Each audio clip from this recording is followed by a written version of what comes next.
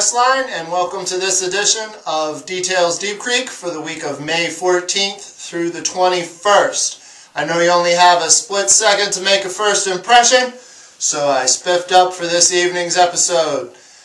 Pretty steady week this week. Kicking it off on Friday at the Garrett Community College Auditorium is the West Virginians. They come to us from Alderson Broaddus College.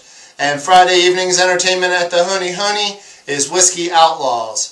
On Saturday at the Honey is Subway, and at the Black Bear Tavern, Jackson Munsauer is performing. Monday night is a big night for Garrett County. The Taste of Garrett will be held at the Wisp at 7 o'clock.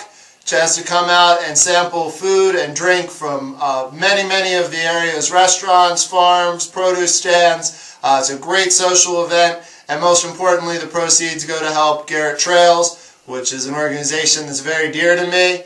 Come out a little early this year. We're going to be doing the toughest 400-meter race there is, the Race Up the Face. That kicks off at 5:30.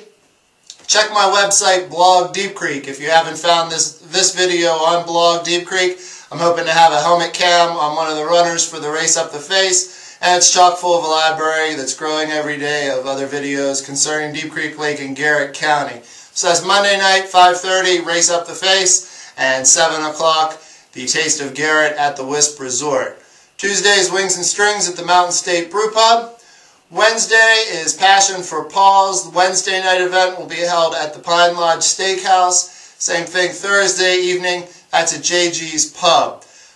You can check out this whole calendar for the week if you missed something, as well as the weeks coming up in advance on my Blog Deep Creek website.